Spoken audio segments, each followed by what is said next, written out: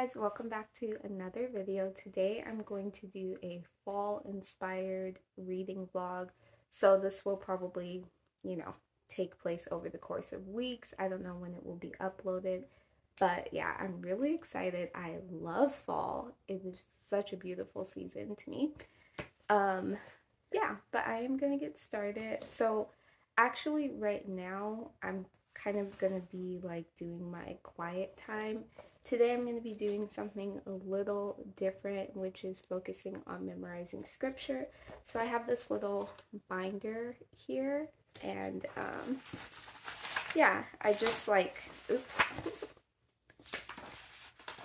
falling apart a little bit, but I just basically wrote down, I'm trying to memorize a specific book of the Bible, so I've written down the entire chapter, and then I'm just gonna kind of read it, try to memorize it, or write it down. So that's what I'm gonna be doing in my quiet time. And then I'm also going to include this reading. It's so good. It's called Even Better Than Eden, and yeah, I am on chapter 3 right now. This is how far I am in the book. It has been really, really good. It really has just reminded me of the hope that I have in Christ.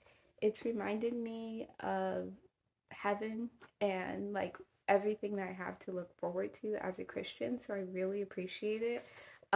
It is written beautifully. This is, if you're wanting to read nonfiction, and I guess specifically Christian nonfiction, I'm not going to say that I have a bunch of experience with it because I have just started really getting into reading, but this is one of those Christian nonfiction books that are actually very conversational and draw you in. This has been such a good read for me because even when I take breaks from reading this, when I come back, I can always jump right in. I don't feel, for the most part, I really don't feel oh, this is kind of slow, or I want to rush through it. It's just really, really, really good, biblical truths to stand on. And it's basically just presenting the gospel, but it's from a really unique perspective. It starts in the Garden of Eden. It talks about how we kind of long to return back to the Garden of Eden, but actually what God has in store for us is something even better than Eden, and he had that same thing in store for Adam and Eve. So yeah, it's just really good. But I wanted to read something from here. It's a little lengthy, so bear with me, but it's really good. So okay, this is what it says, and it's on page 58. But it says, you think your life is defined by the body you see when you look in the mirror, and the job you have or don't have, or by the titles after your name. But they don't. Who you are is most profoundly about who Christ is and who the Spirit is making you to be. Your sense of identity is being shaped by your sense of being made in his image. But more than that, it is being shaped by your anticipation of being remade into his glorious image. On the days when you are doing the lowliest of tasks, on the days when you feel invisible and insignificant, on the days when you compare yourself to everyone around you who seems to be doing far more significant things with their lives, take stock of who you really are, because you are united to Christ, the King. When you know that you are seated with him in heavenly places, you will be able to lower yourself to do the most menial task and go to the most needful of places to give yourself away. When you know that the righteousness of Christ defines you now and into eternity, shame over your sin won't have the power to shape how you see yourself. Is that not good or what? Yeah, so I have just really enjoyed this. So anyway, I will be reading this after I work on some scripture memorization.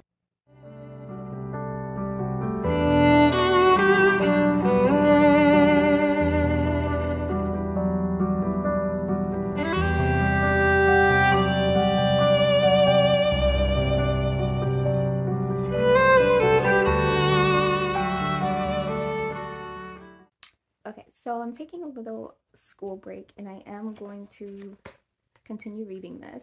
I did want to show you guys, so I got my glasses that I have been needing for all the time that I'm spending looking at a computer screen.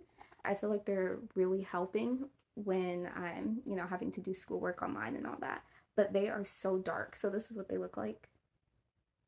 It's cute, like the design is cute, but these glasses are so dark, so when I put them on, it looks like this. It looks like sunglasses, you know? But they're not sunglasses. So yeah, it's a lot. I will probably need another pair that doesn't have this, or that's like less tinted.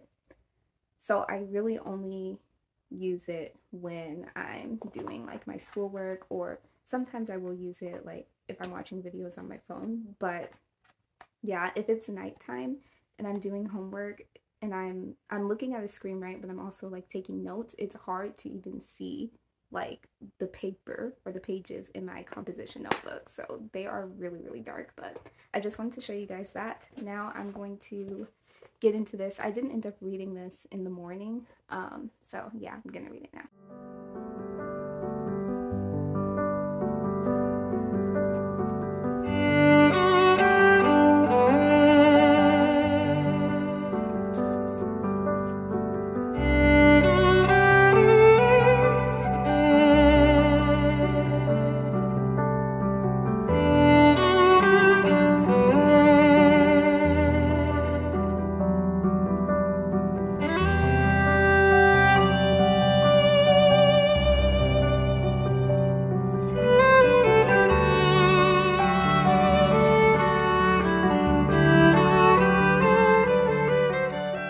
So I just finished up some lectures for one of my classes. Really happy about that. It's actually my last week of that class, so I have finals coming up. Anyway, the glasses were helpful, but I still have a headache right now, so I cannot really read any more of this, at least until the headache passes. But I'm listening to another book on audio. This book is not on my September/October TBR, but it is a very like cozy fall kind of read, in my opinion. When I think of like fall reads, I think of things that are really kind of like comforting and have like just really not peaceful, but they just have like a cozy kind of feel to them. And so I am continuing on with the Elm Creek Quilt series. You may have heard me talk about this in other videos. I actually wanted to start from the beginning and like read all of the books in order. So I did end up reading the first book, which is called The Quilter's Apprentice. I have read that for one of those months. I'm sure I talked about it on a video already. Now I'm reading The Winding Ways Quilt. It's the 12th book of the series, so it's kind of hard to like fully describe it because it's built off of, you know, like a storyline that's been going on for a long time. And so yeah, it's basically about, I'm not sure how to explain it without spoiling all of the other books. But it's basically about this group of friends who all work together. They work together for this like in this quilt camp, I should say. So all of them are like, you know, teachers or working on the like financial side of it. Obviously, there's somebody who owns it. And so it's just kind of basically talking about like each character's life. So it moves from one character to another. And some of the characters are leaving that job and moving on to other things. So you kind of get that. And yeah, hopefully that explained it okay. It's pretty good. It's leaning on like a 4-star read for me. I think most of the books I read in this series are 4-star reads, and there's been a couple of times where I'm like, that is like 5 stars. I think one of the things that's interesting is because I read the Cross Country Quilters first, I really like those characters, but those characters are not really the main characters that you're gonna see throughout all of the books. So I feel like the characters that are, I feel like the main characters, it's not that I don't care about like their storyline or anything. I actually think that all of the storylines are really interesting and great, but I don't feel as connected to these characters. And so it's more so like, oh wow, this is a really interesting story, you know, but I don't feel like personally connected to any of the characters. And so I really, really want the characters from the cross country quilters to come back and make like more of an appearance. I want to see Grace Daniels again. I'm probably going on a tangent if you haven't read this series, but Grace Daniels is one of my favorite characters. Also Meg, I think is her name. Like that whole friend group in the cross country quilters, I just loved so much. And so yeah, I still like the story and everything. It's just, yeah, I'm not feeling it as much. But anyway, let me just get started. I'm just gonna close my eyes, I think, and listen to this book.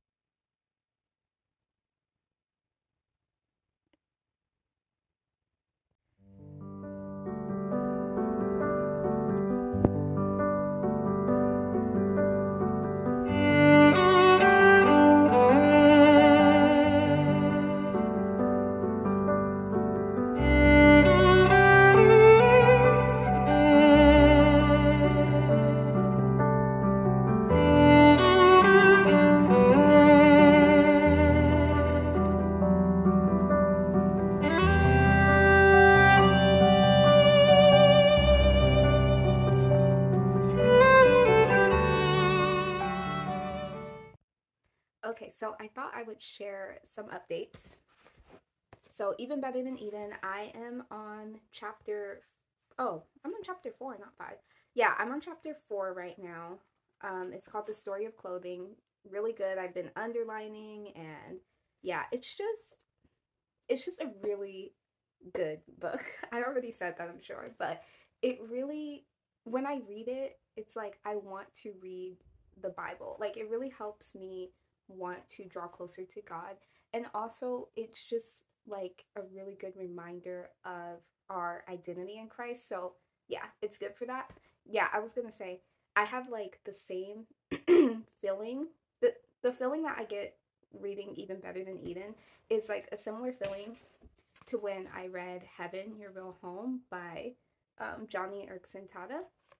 Yeah, it's just like, I just really love the descriptions in both of these books, but it's just good. I hope that's a good enough review. Anyway, so yeah, I've just been reading this, and then I am still, I think I'm like 40% done, or yeah, I've read like 40% so far of the Winding Ways quilt. You're kind of just getting like a lot of backstory so far, and they're just like kind of reminiscing. So if you are someone who likes to read like a lot of dialogue, I will say that it's a lot of the characters like looking back. There's still dialogue, but it's like a lot of kind of flashbacks basically. And so, yeah, you know, it just depends on like what you're interested in.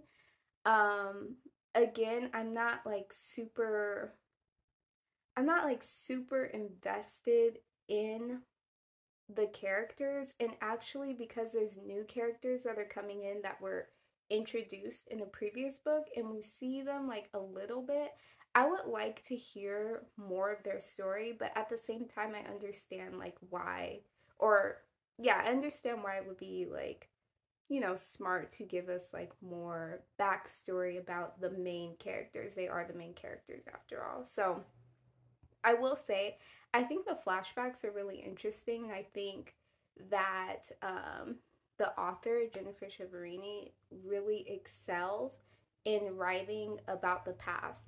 Whether it's like from a historical kind of, you know, context, like going all the way back to like the 1900s or 1800s, you know, whether it's something like that or it's just the character reflecting on their past, I feel like she does a really good job of that. So that's kind of where I am. Yeah, that's my little update.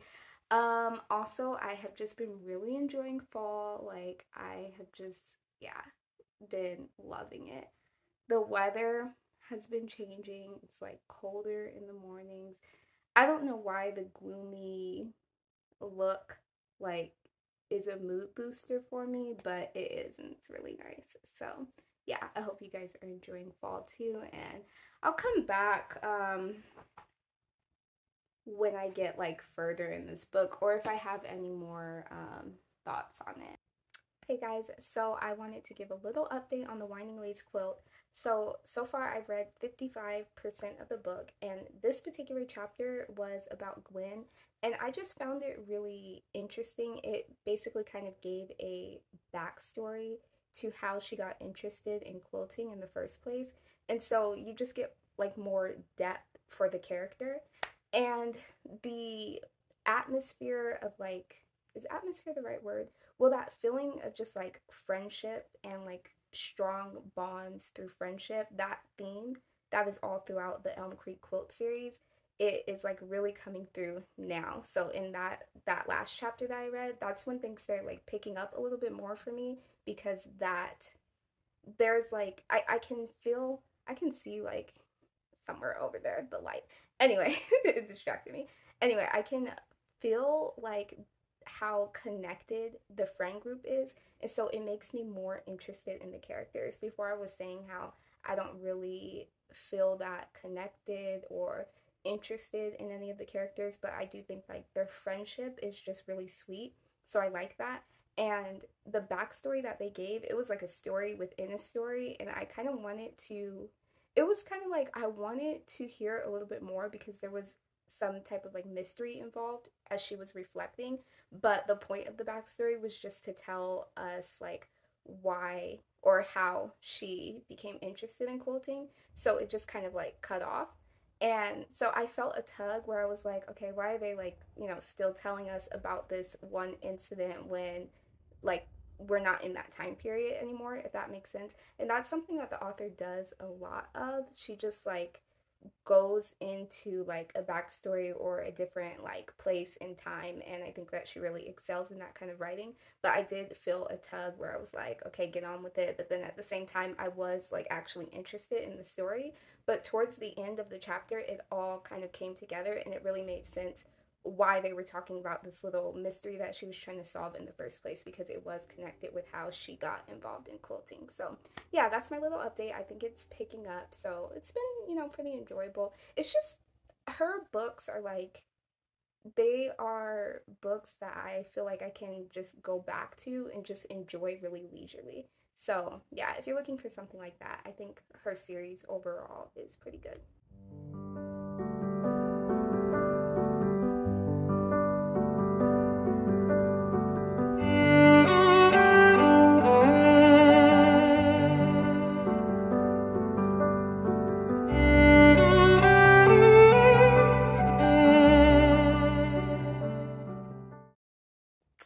Okay, hey guys, so it is October 16th. I finished the Winding Ways quilt today. I I don't know. So I'll say this first. The ending, I was like sitting and listening to it, and then it just like ended, and I was like, "Oh, wow, that's the ending?" Like, it wasn't, well, I guess I was just kind of thinking that there was going to be a little bit more. It's not that it ended badly or anything, though. I was just expecting more. All of the backstories, for the most part, were good. I got to learn more about the characters, and there was a lot of just like friendship and kind of reconciliation. Like, it was sweet, but I don't know, there was something about the writing. For one, I feel like the title was incorporated too much into the book, where it was like just kind of, yeah, I don't know how to explain it, but it was a little bit too much. There was just something about the writing that wasn't quite it for me, and I really don't know how to explain it. But all the backstories were good. Some of them were kind of like, okay, I've heard most of this from the other books, and I like that, it's kind of like they're kind of showing how like some of the founders of this quilt camp are leaving and new people are coming in, but it also just kind of felt like a transition book, which it's not bad to have those transition books.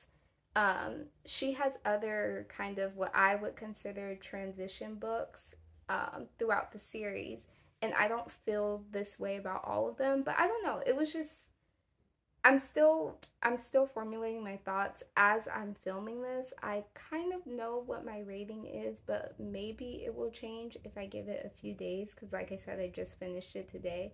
So yeah, I have mixed feelings about the book, to say the least. But yeah, I finished it.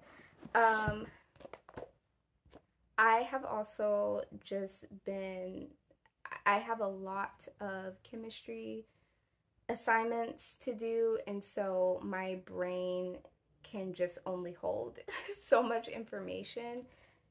Therefore, it's been difficult for me to get through Even Better Than Eden. Even though I am enjoying this book, I am currently on chapter 5, so I did make it to chapter 5. I only got a few pages in, but this chapter is the story of the bridegroom, so it's really good. It's just that after I have done, you know, all my assignments and stuff, it's just hard to read, which is why I'm able to go through the audiobooks a little bit faster. But even with the audiobooks, it's just a lot of information to take in. So there's that. But yeah, I finished that, and so I can move on to the next book on my TBR while I'm still reading Even Better Than Eden. I think it will be Stewards of Eden that I read, even though I wanted to read this after Even Better Than Eden, but I honestly don't even know if I will finish these books by the end of the month, which was my goal. But either way, yeah. I will probably go through this one next, because this is the book that, even though I have it with me, I am going to listen to the audio version. Again, it's about a biblical view on the environment. So there's that. Hey guys, so I think it's October 20th right now. It's a Friday. I have been recording stuff in my little reading journal, and I didn't record this before, but I did start reading Stewards of Eden.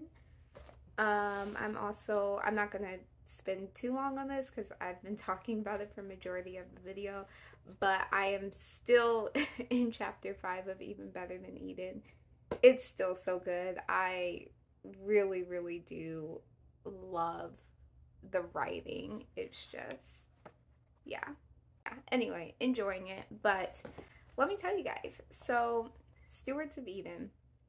If you've seen some of my other videos, I'm pretty sure I mentioned it in another video, that I tried to read this before and I actually DNF'd it, because the language was, I just felt like it was written for theology students and not for just the everyday person who wants to learn more about the environment and how to make choices that positively impact the environment. That's how I felt. So I actually recorded, oops, my little bookmark fell out. So I have been recording little notes on Stewards of Eden. So I said that this book is actually really interesting, even though it's written kind of like a textbook. And I also have found, as I've been reading this, that I'm able to relate some of these things to what I've been learning, because I recently had to retake a biology class, and then I'm taking chemistry class right now. Reading this book now versus when I tried to before, it just has a different feel. And I wrote that, so basically it's actually really good. And I wrote that I'll be surprised if this is a 4-star rating. And now I don't know. Like, I'm on chapter 3, I think. Yeah, I'm on chapter 3, so I'm not too far in. But I think it was chapter 3, like the beginning of chapter 3, when I DNF'd this book last time. But I don't know. It's just, wow, like it's really actually impactful, and I think listening to it on audio helps a lot. And also just going into this book and just like listening to it, even though I don't understand everything, just letting the narrator talk, I think that has helped too, versus like just trying to understand every little thing. I'm basically just getting like a more kind of general understanding of it. And so, yeah, it's really good. I actually really do appreciate the references to scriptures in the Old Testament about land use and how we should treat animals. It's like, it's just mind blowing because when I read the text, you know, I'm not really thinking about land use and agriculture and all of that. That's not really what I'm like reading the text for. So, yeah, just the way that she even talks about like the Sabbath and how even the land was given a Sabbath. I mean, this book is actually really good. I will say, I I was listening to it this morning and I'm like still kind of emotional from it because she was talking about how poorly animals are treated, specifically in the US, and I just like want to cry because it's just like so, oh, it's just so sad, and it's really like frustrating that we treat, you know, the land this way and animals this way. And yeah, it's just really good because this book also talks about how, like, if you care about the poor, you know, for instance, and you care about these like human justice kind of situations, then it actually makes sense to care about the environment too. And I appreciate this because I go to a, you know, like public college, right? So even though I may learn about the environment, I don't learn from school how the biblical narrative and how the scriptures relate to our care for the environment, you know? Um, yeah, I will likely just come back if I finish either of these books. Probably more likely to finish this one by the end of October than Even Better Than Eden, because again, I'm listening to Stewards of Eden on audio. But yeah, I'll come back if I finish any of those books, and then if not, I'll just close the video. And yeah.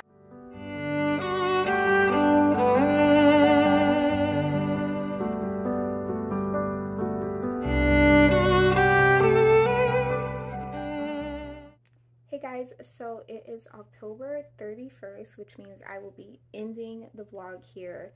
Honestly, I tried to film a couple of things, but then I ended up having to delete those videos, so there's not too much footage, so I'm just going to kind of walk you through where I'm at reading-wise. First, I will follow up and say that I'm still reading Even Better Than Eden. It's going slowly, but I've enjoyed it so far. It's been really good. There's actually a couple of chapters that I want to kind of look at and like read scriptures about it to see. They were like challenging topics. So yeah, right now I am on chapter 7. So I am right here in the book so far.